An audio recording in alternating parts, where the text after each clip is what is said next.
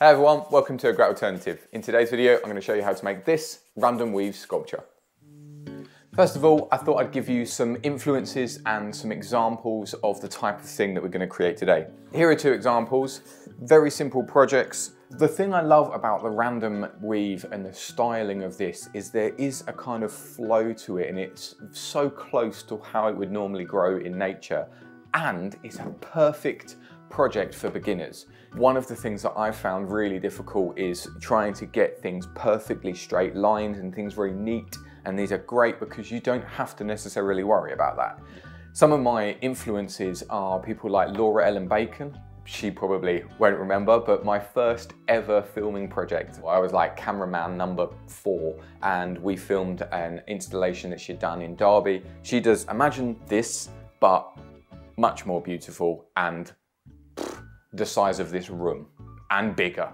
She does all these beautiful kinds of intricate designs, and I'd love to have a go at bigger stuff like that, but I think that's where today we're going to kind of hopefully create something that's sort of reminiscent and inspired by Laura Ellen Bacon's work. There are other artists out there that I've been really inspired by, like Matt Tommy. The thing that I love about his work is that he creates these beautiful designs, and they are a lot of the time using simple weaving techniques like the random weave. And also they're different materials. It's not just willow. It's not just farmed willow in a certain way. A lot of the time, kind of like with these, it's foraged materials, which again, that personally inspires me. And I suppose that brings us on to the materials that we're going to use today.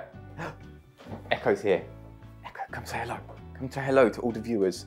Yeah, I know there's only like 3 or 4 of them, but it's still not worth your presence. You're too expensive for that. Sorry, everyone. First things first, collecting your materials. Now, my aim for a lot of these projects that I'm doing at the moment is that I'm trying to find places that are either farmed, so for example, either hedgerows that are going to get cut down anyway, and things like farmed forests, so forests that are full of pine trees. Sometimes you can kind of get in and kind of scavenge forage after things have been cut down, or I've noticed that a lot of the time around the paths and roads of those, so I haven't had to go off-piste into the forest that much, and I haven't had to disturb that much of the ecosystem around there. Willow grows, and various other things that are quick growing, willow, hazel, honeysuckle, stuff like that, grow around the edges. Specifically there, what I was also looking for is if you can see signs of damage. In the example that I'm showing now, this was one that I collected recently where it was clearly damaged by a farm vehicle or something, so I could see that therefore that is likely to be damaged again or be cut again, which is why I was then taking the willow that you can see has grown lots of liable pieces of willow grown in their first year, perfect for basket making and projects like this. So that's why I cut all of that back, and hopefully that will also encourage growing for next year. Plus, areas like that is great for spruce root because there's so many trees around there that you won't necessarily do too much harm by collecting a little bit of spruce root here and there. I have made a spruce root harvesting video. I go into much more detail in regards to that. But anyway, those forests are great for this. Another area is hedgerows.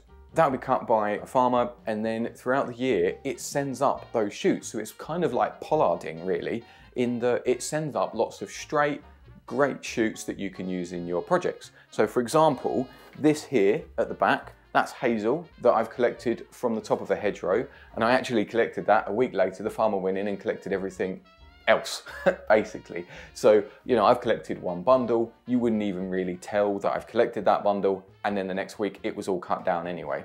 But materials for today, what we're going to use is willow and, here we are. That brings me on to starting your weaving sculpture.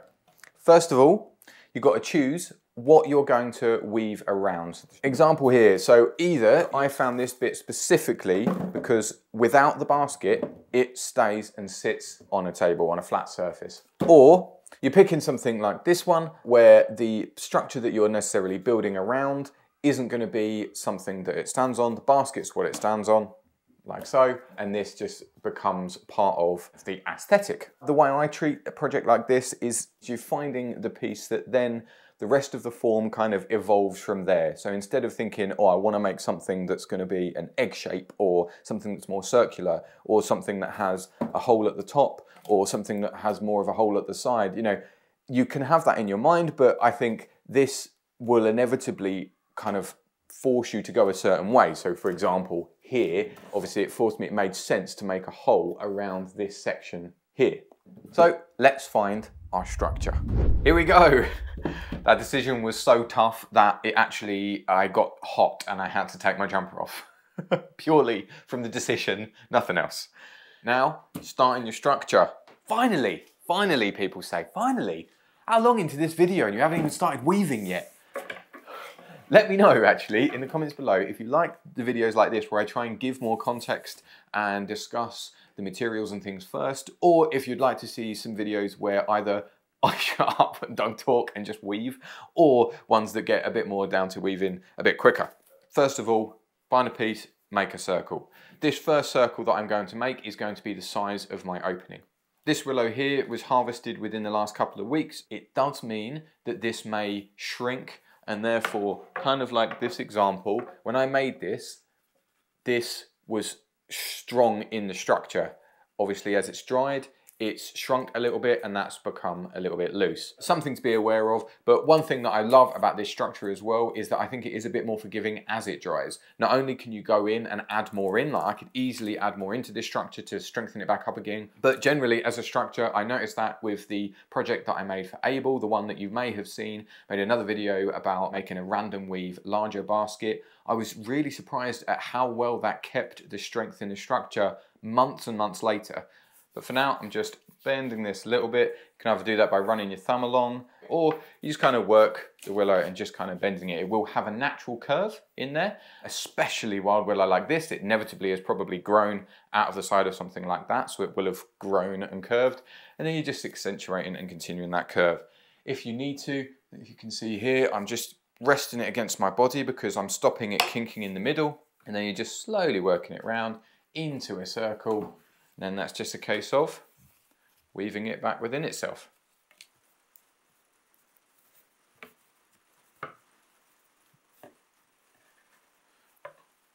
Okay, there we go, number one. I'm going to do another one just to make this a little bit stronger. This time I'm going to go the opposite side and go the opposite direction. The reason for doing this is that it will then help to create a stronger structure, a stronger circle overall, rather than it being too really thick on one side of the circle and thin on the other.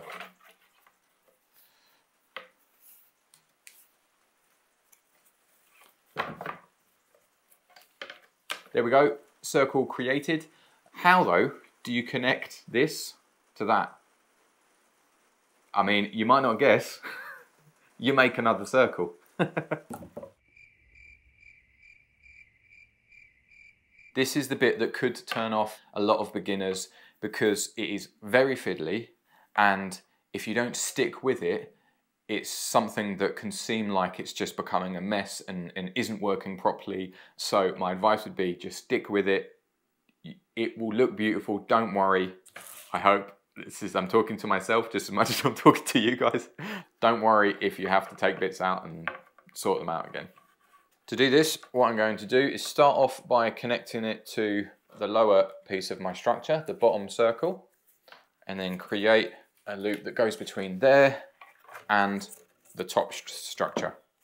And I'm just going to try and do that a few different times so that it starts to create bars between my structure like this. Something else that I might try and do now is I could try and weave underneath this, so then this one now could potentially go underneath, and then I'm using the structure itself to start to hold things in place. You could even create another circle and put that in between like this, or another one in the middle. That's how balls are created. So you could create one where you've put it in like this. Totally up to you. I think for myself though, keep going, putting these together like this, as well as starting to weave it into the structure itself on these lower bits. And through the magic of television, that will all be sped up. Are you ready? Let's go for it.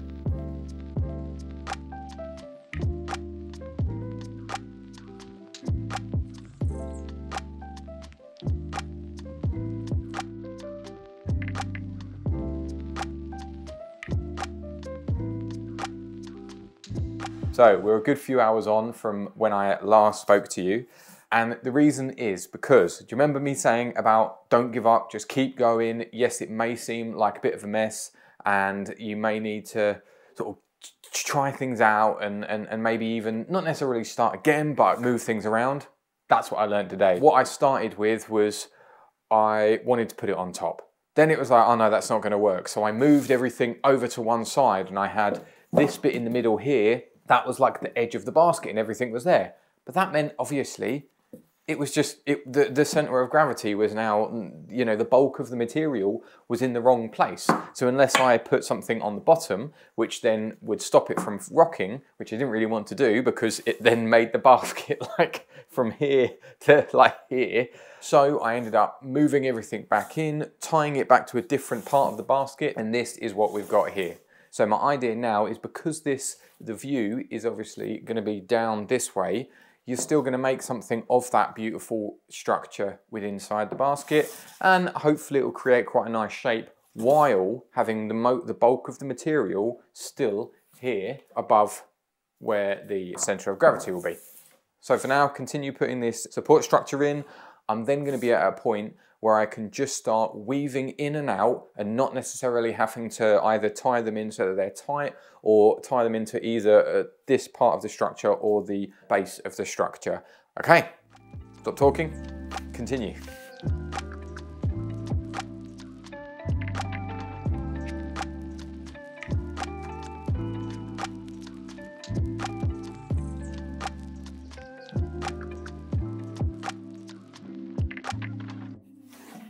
So, there we go.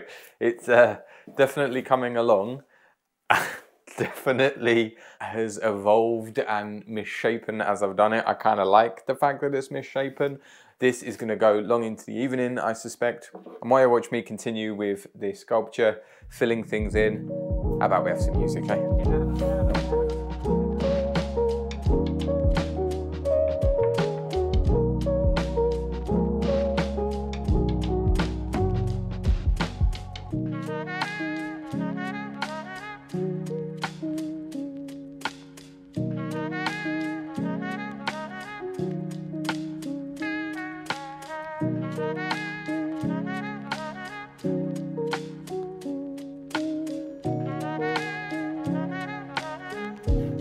Go.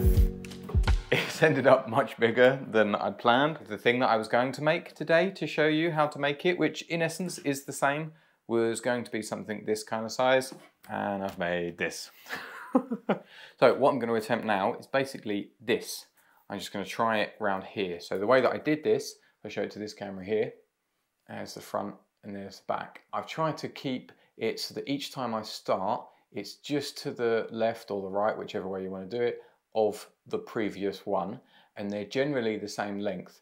This is what I'm going to try here to make a bit more of the border here and also to try and kind of draw your eye in. So it's just a case of always trying to go round and round in the same direction, and then once I start building up, it will then be a case of trying to make it uniform so that where I started the previous one, I'll start next to that the next time around.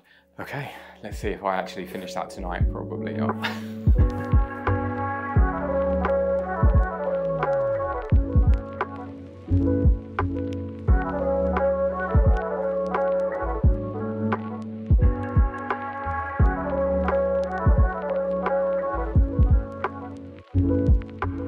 I continued into the daytime, but I got it finished. What do you think? I don't know what I think, to be honest. I've done a bit of extra work today, so I've probably put about 8 to 10 hours worth of work into this. I took some of the structure, the circular stuff that I did first of all out of here, and including in that, I also took some bits and pieces that just looked a bit messy. My original brief to myself, make a focal point of the piece of wood that you're building around. I'm not so sure if I've fitted that brief. You know, this has just encompassed it. This is another prime example of a beginner doing something that evolves and develops as you do it. And that's the kind of beauty and the enjoyment of a project like this. And that's why I would 100% recommend it to anyone who is looking to get into weaving, and especially weaving with foraged materials. So if you've enjoyed it today and if you've enjoyed finding out about this process, I've made a video about a very similar type of product, but actually a more useful kind of harvesting basket, which is being used right now by Glassbren, as well as a playlist, which is about growing and weaving with natural materials. And it's where I store all the videos that have helped me out and the ongoing kind of weaving journey that I'm on. For today, that's it. Thank you everyone, and I'll see you in the next one. Cheers.